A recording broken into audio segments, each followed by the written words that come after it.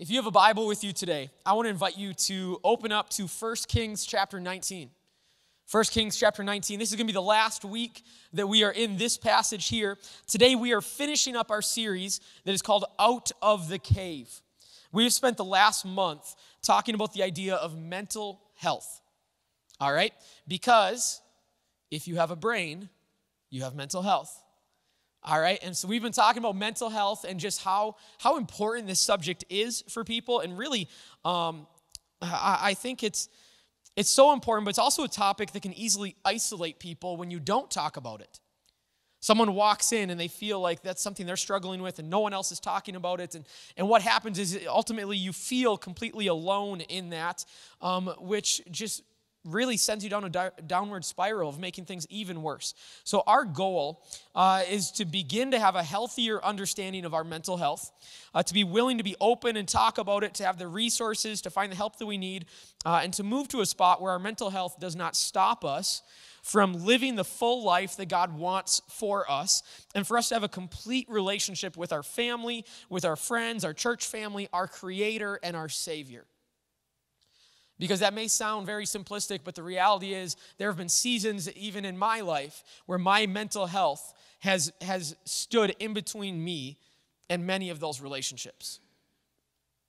And so we wanted to just kind of focus on this. And so I want this. Let's press in one more time with this topic as we wrap this up today. Let's make sure we aren't missing anything that God wants to speak to us. Let's be open to wherever we maybe need to grow today.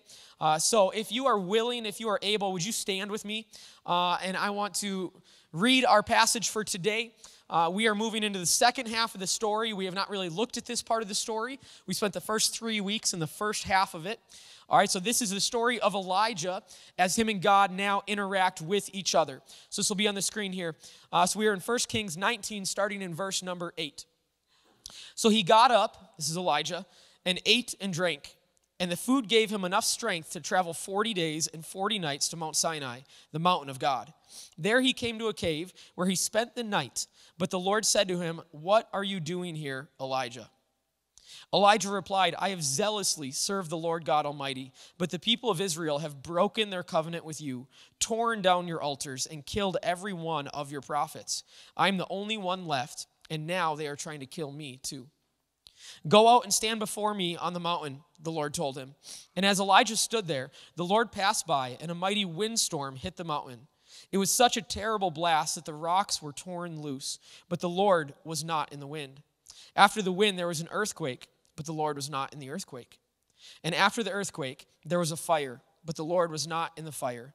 And after the fire, there was the sound of a gentle whisper. When Elijah heard it, he wrapped his face in his cloak and went out and stood at the entrance of the cave. And a voice said, "What are you doing here, Elijah?" He replied again, "I have zealously served the Lord God Almighty, but the people of Israel have broken their covenant with you, torn down your altars, and killed every one of your prophets.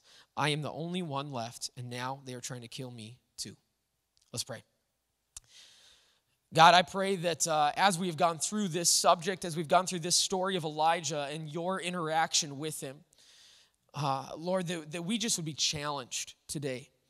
God, that we would maybe see this story in a new light. If we've read this story many times before, if it's the first time we've heard it, God, that something new would be illuminated, that you just kind of bring to the forefront for each one of us. God, whatever it is that we need to be working on, that you would speak that to us today. We ask this in your name. Amen.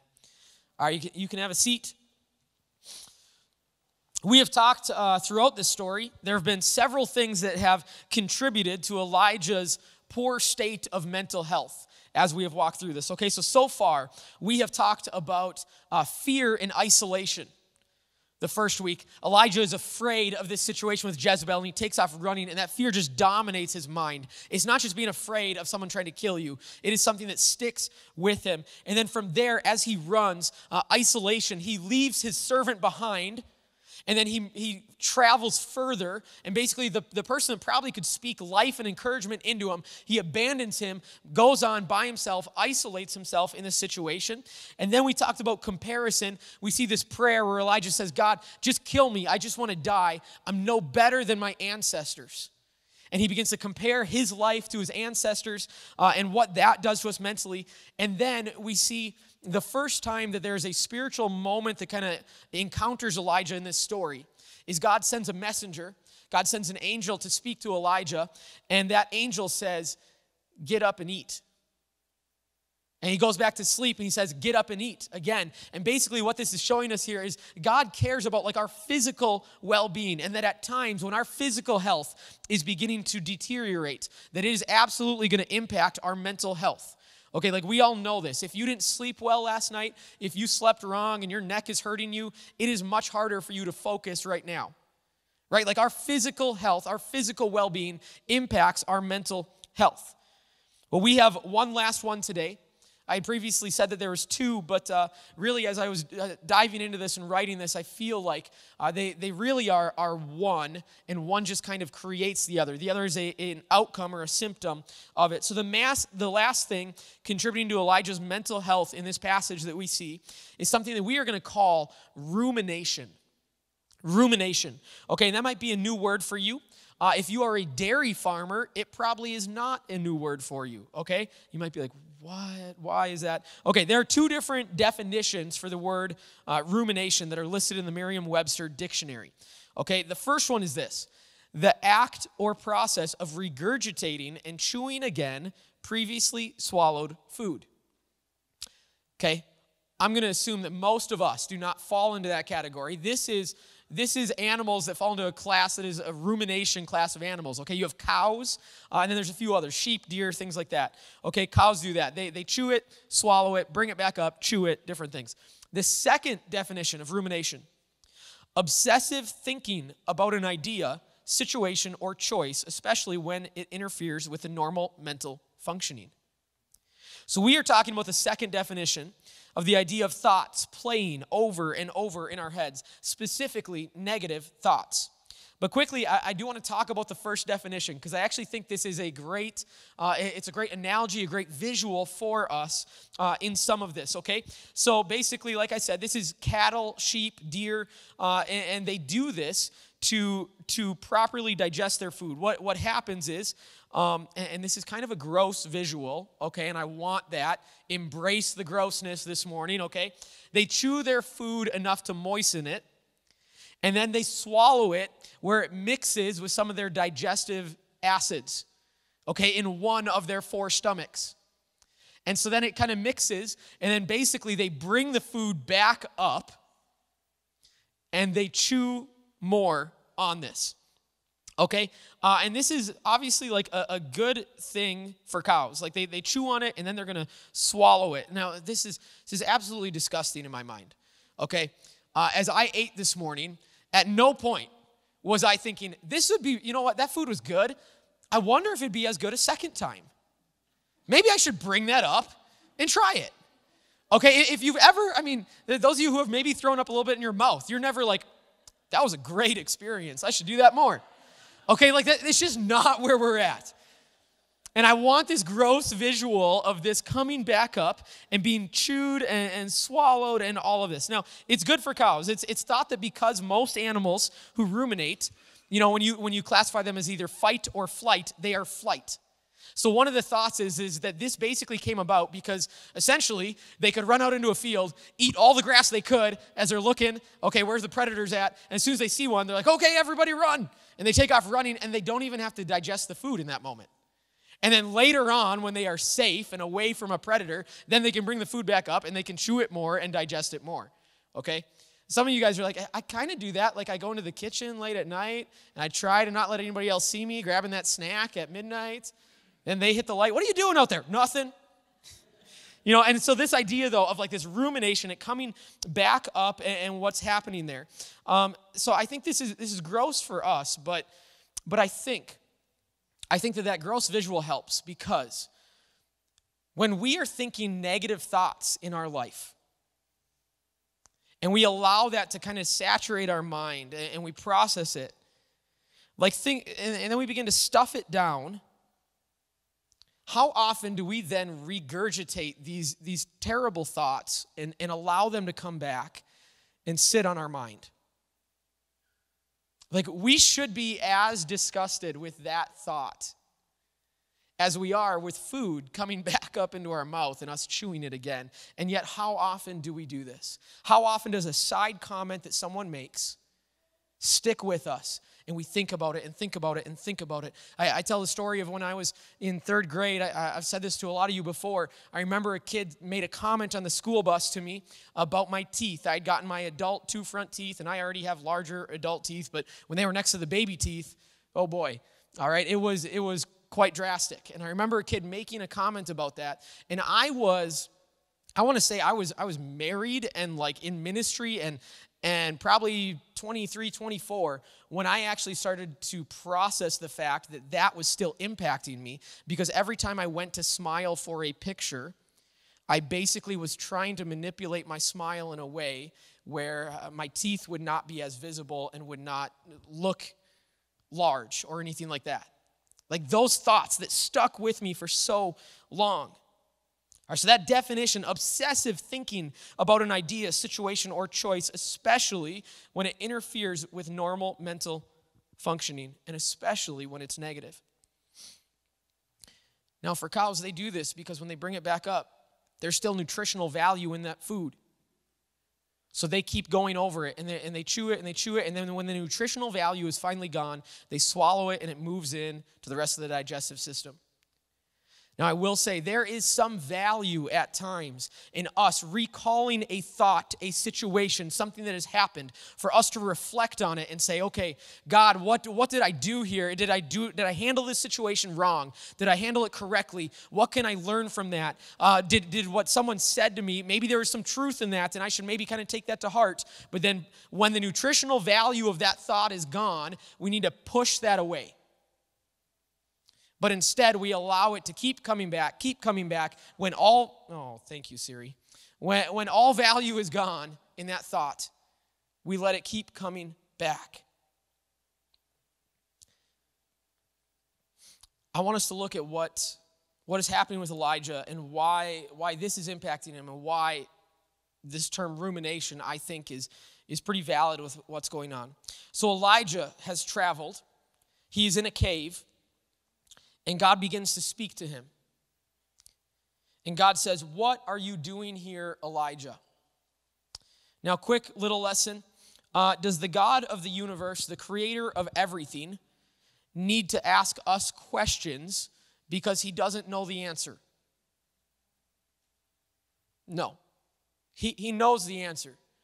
The reality is that whenever God asks a person a question, if he asks you a question in your life, or as we look through Scripture, like think about it. What is happening there? Okay, go back to Adam and Eve. And they sin, and they're hiding in the garden. And God says, "Hey, where are you?" Do you think God actually doesn't know where they are? No, in that moment, he doesn't need an answer. What's happening is he wants to give an opportunity for the person that he's talking to basically have a confession moment. That's what's going on. He's not looking for an answer. He's looking for a confession. Then Cain kills Abel, and God says, "Hey, Cain, where's your brother?" See, he doesn't need to know where his brother is. He knows where he is.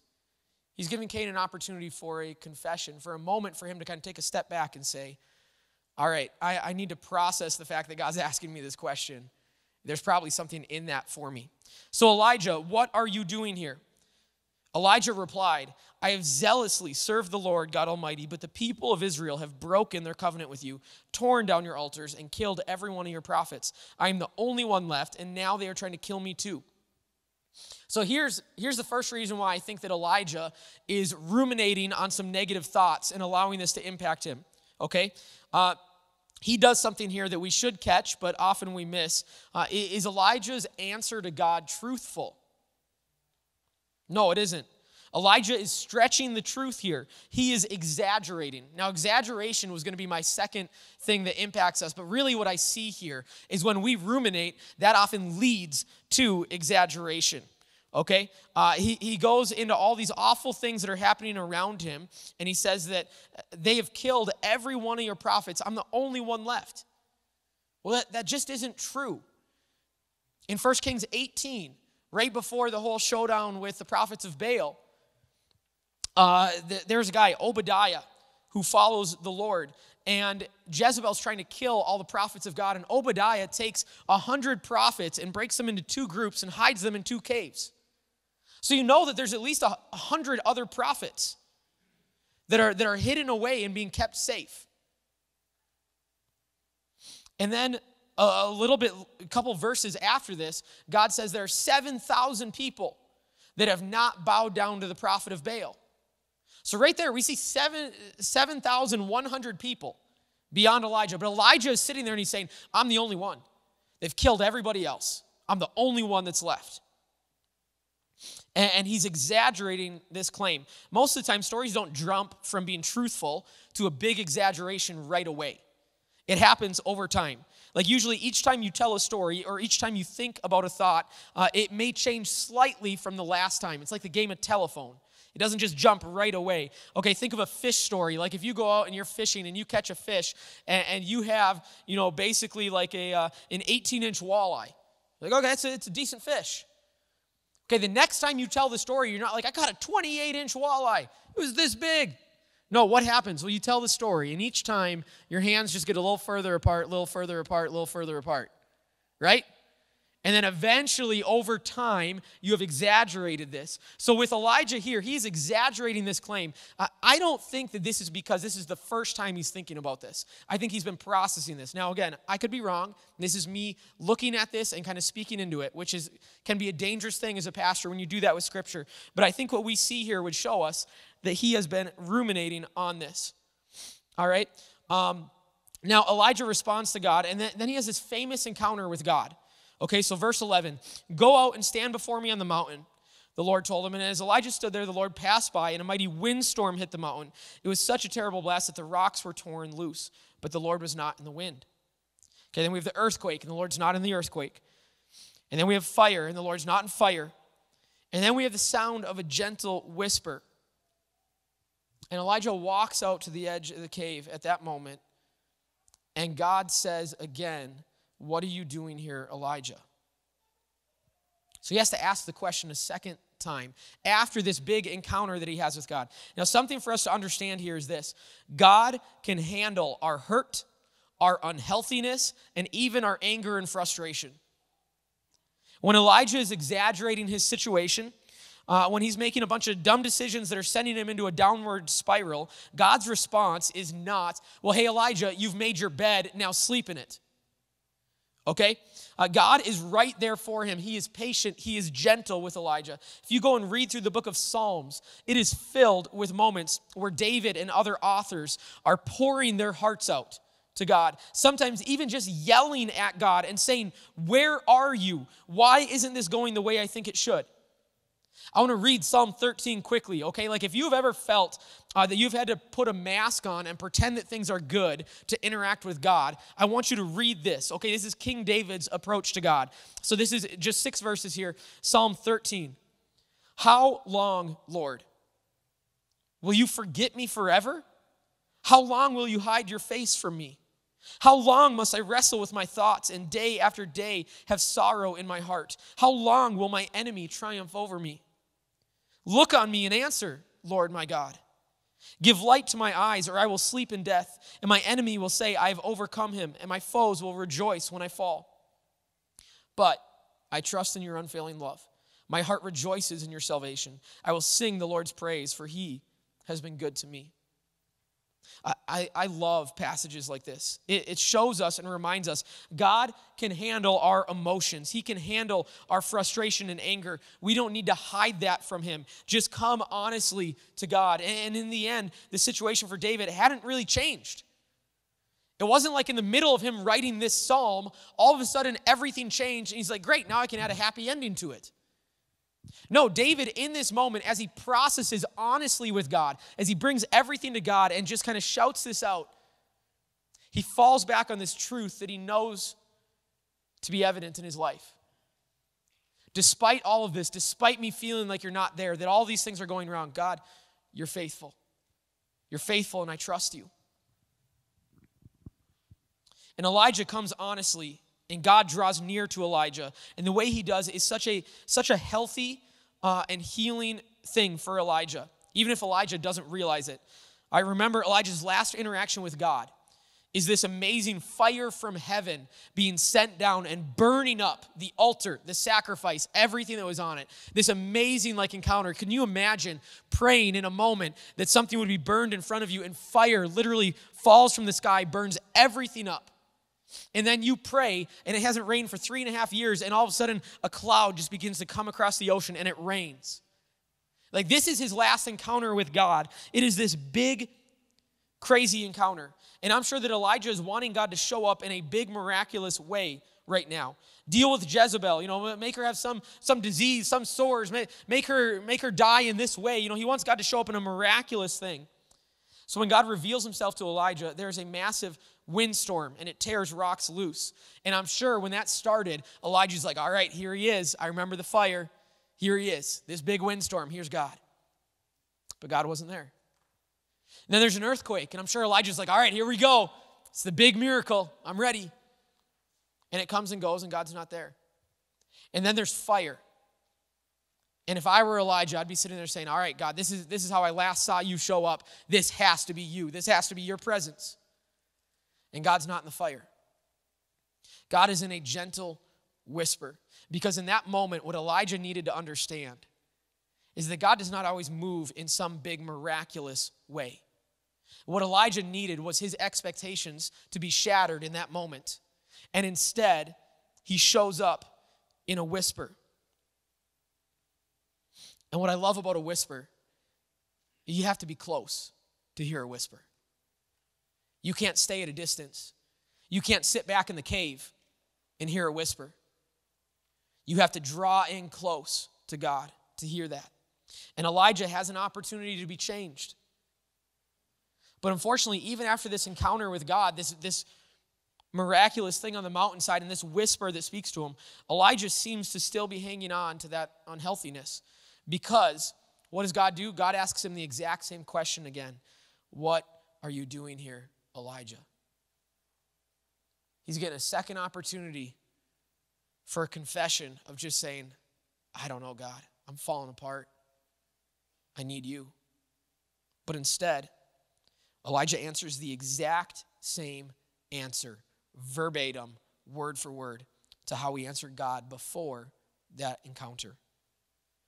This is why I think that Elijah has been ruminating on these unhealthy thoughts for this whole time, because even a direct encounter with God didn't shake him free of this negative thinking. But God doesn't dismiss it and just be like, you little punk, are you kidding me? After all that. Instead, God gives him some tasks to go and do and some things that will help him change his situation, not immediately, but in time. He anoints a new king over Israel, a new king of Aram, the nation to the north and east of Israel, and then anoints Elisha to replace him as the future prophet of God. And this is the end of this story. We spent 4 weeks on this. And the reality is, Elijah goes and anoints the people God asks him to, and we don't really get a great little wrap up to this story. It doesn't say, then Elijah was healed by God and back to his old self. Or Elijah met a really good therapist and things got better. Or because Elijah implemented these new habits, he didn't struggle with his mental health ever again. And I actually kind of love that about the story. If you've ever struggled with your mental health, you know that it doesn't always just get fixed in a single moment. And maybe you've spent time praying and praying and praying, years praying. I want to challenge you, don't stop praying. Keep praying for a healing. But there are times where God puts us in a place where we need to take some healthy steps. We know as Christians, life doesn't always have the perfect ending.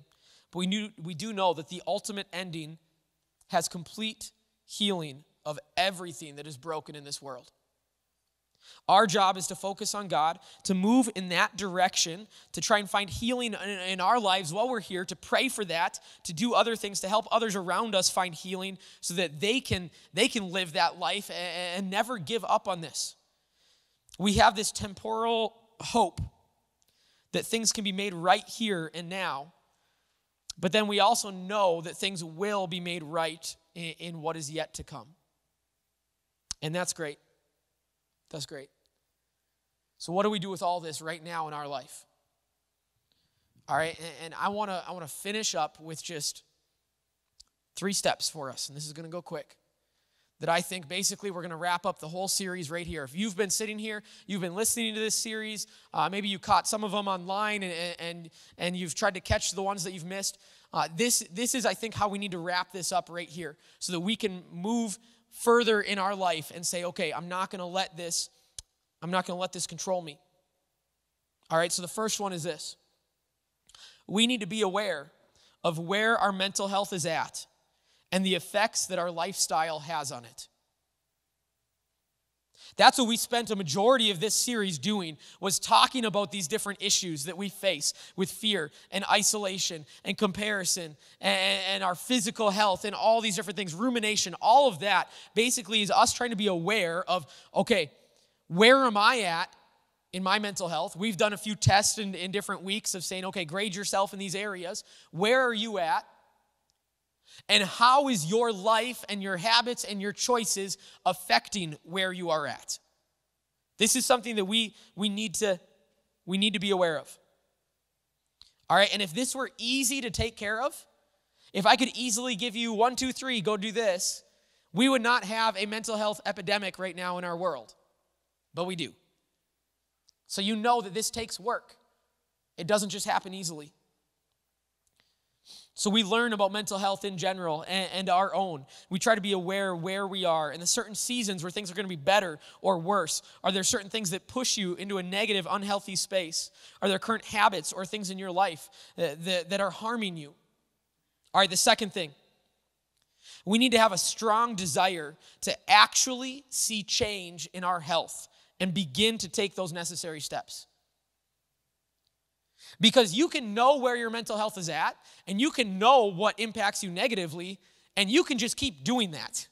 You can keep living that life. And the reality is, most of the time when you're not in a good space mentally, you do keep living that life. I've had this conversation with people. Yeah, I know I should be getting out of bed. It's not that easy. Don't tell me just, swing your legs over the edge and put one foot down at a time. Like, there are moments where it's like, this is difficult. I am struggling with this. I know what I need to do. Having the actual, determination and grit and discipline or whatever you want to call it. I don't even like using those words. It makes it sound like, mental health just happens when you're undisciplined in life, and that's not true. But it's more than just knowing what you need to do. It's actually having that desire that I think comes from more than just us. This godly desire to move in this direction and take those necessary steps. God wants to help you walk to a healthier spot.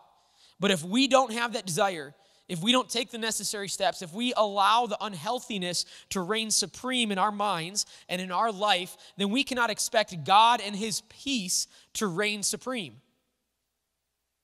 There's only one thing that can reign supreme in a life. That's how it works. We have to have this desire. And maybe that means seeking professional help. I've had so many good conversations in the last 4 weeks of people saying, hey, do you know where I could get in? I need to be seeing somebody. I'm realizing that. Do you know where I can get in? And the reality is, unfortunately, right now it's a long waiting list because we have so many issues going on in our world. But get on that waiting list if that's what you need to do. Maybe it's even it's getting onto certain medications that are going to help you. The first week we talked about this idea of the baseline that moves versus just our health and how that moves a lot quicker through different things. The baseline, maybe you need to get into a therapist and maybe you need to get onto certain medication, and that's going to help restore your baseline to a healthy spot where now you still have to actually put in the work. Like, I've known people where they have ADHD and they get on a medication for it and they're like, great, now everything's perfect. You're like, no, now you're back to square one.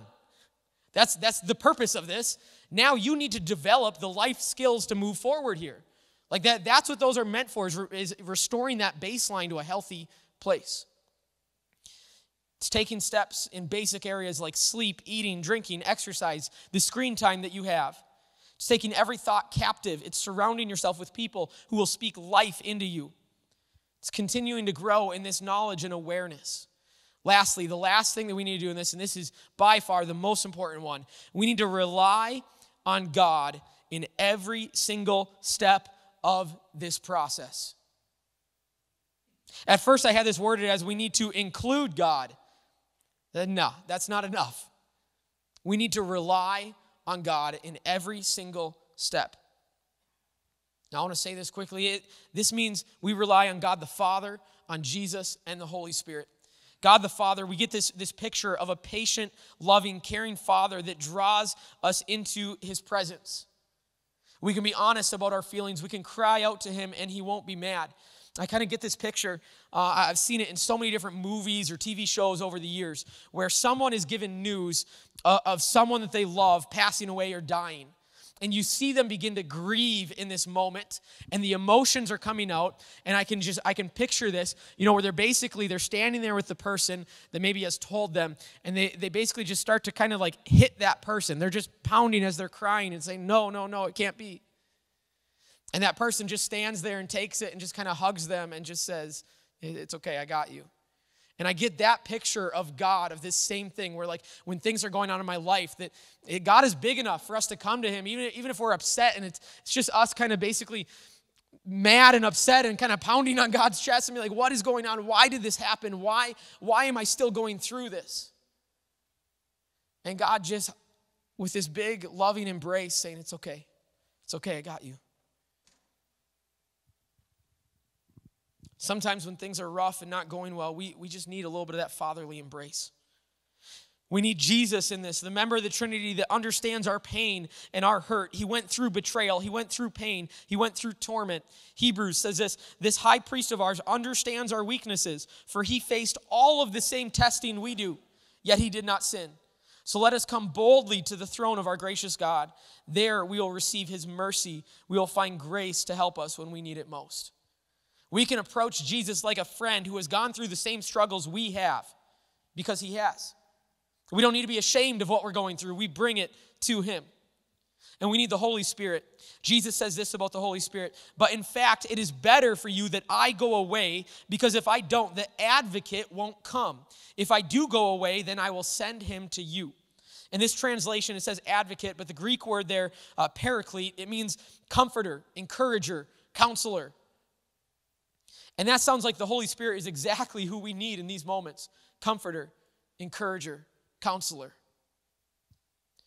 And the Holy Spirit is a personal being, just like God, just like Jesus.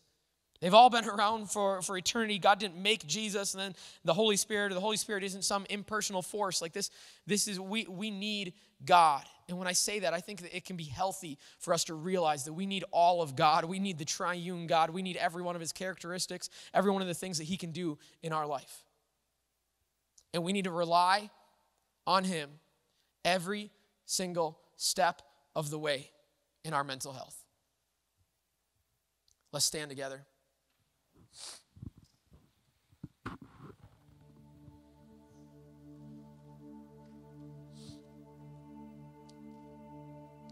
As we close this series today, maybe you need to go back and listen to some of the ones you've already listened to or something. Maybe you need to spend more time digging into this. Maybe you need to just allow God to speak to you. Where are you at in this? Of these 3 steps that we had at the end. If you need to be growing in this awareness, you need to understand where you are at. Maybe you've never thought about this. Maybe life has been really hard lately and you don't really understand why. Why is it so difficult for me? Why am I always upset with the people around me? Why am I always short with the people around me? What is going on? And maybe you need to just slow down for a second, take a step back and say, okay, obviously my mental health is suffering.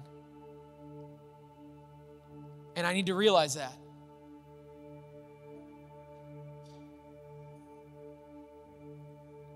And then you need to begin to pray and work on some things and say, God, I need a desire to see change. I need a desire that will overcome every single hurdle and obstacle in my way. I need your strength, not my strength, because I've tried to do it in my strength. My strength, I can't get out of bed. But I know that in your strength, I can move forward. And as we begin to walk through just these seasons, and mental health is a bit of a roller coaster at times, for some people more than others. I know for me, we're going into the winter time here, it's going to be a lot harder. It just always has been for me. And one of the things that Emily and I started doing is we've started planning things out through our winter, putting things on the calendar that we look forward to, because in Minnesota, you need something to look forward to in the winter time. And I'll tell you what, just having something once a month, you hit a new month, and you're like, oh, it's right. In the middle of this month, we're going to go and do this. At the end of this month, we're going to go and do this. This is happening. Like those little things just kind of help you. It's these little breadcrumbs that move you further down the trail.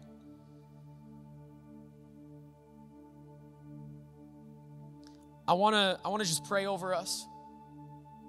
I want you to take time this week. Just be thinking about this. Where am I at? Where am I at in this? How can I take a step forward? And God, I need you every single step of the way. Every single step of the way.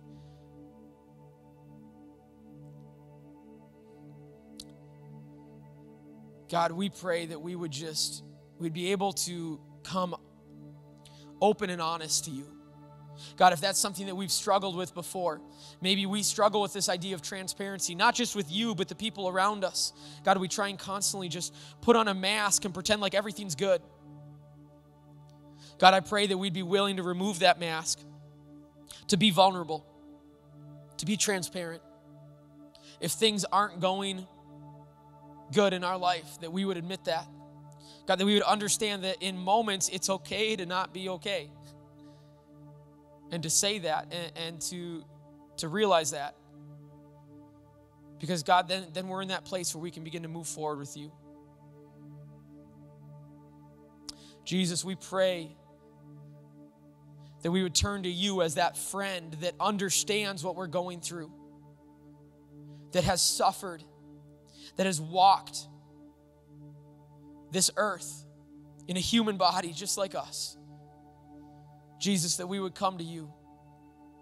And Holy Spirit, that you would bring your peace, your comfort, your encouragement, the peace that passes all understanding. Lord, that we would just begin to rely on you in every single step of this process. We ask this in your name. Amen.